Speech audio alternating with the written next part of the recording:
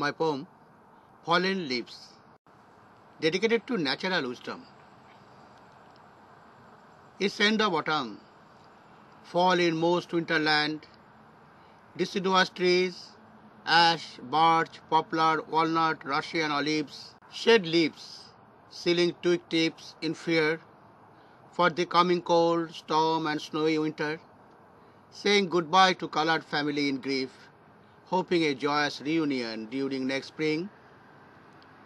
People are usually fed up to see sudden leaves pile up over their dear lawn, garden and shrubs, blow them away with noisy leaf blower.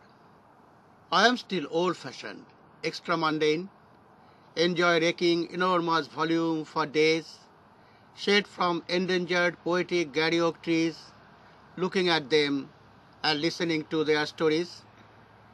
Rolling through the lawn, they move along, drive away downhill, singing their tales of spring, summer and fall. Most sweet reminiscences, after all. Poems by Kolki.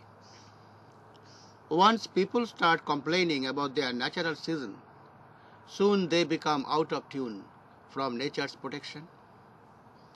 God bless our world towards universal consciousness, for natural laws, for peace and harmony.